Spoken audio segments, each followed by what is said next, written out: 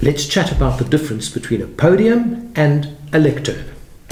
Why is this important? Well, if you're an MC and you've requested a podium and you arrive there to find a stage but nothing to put your things on, well, it's probably because you asked for the wrong thing. So, what is a podium?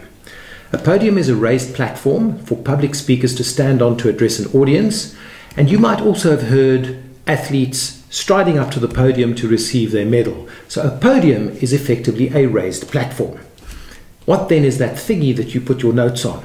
Well, that's called a lectern, and it derives from the Latin term lectus. So the reason for the lectern is if you have a number of notes. In other words, if you're organizing an event like an MC would be doing.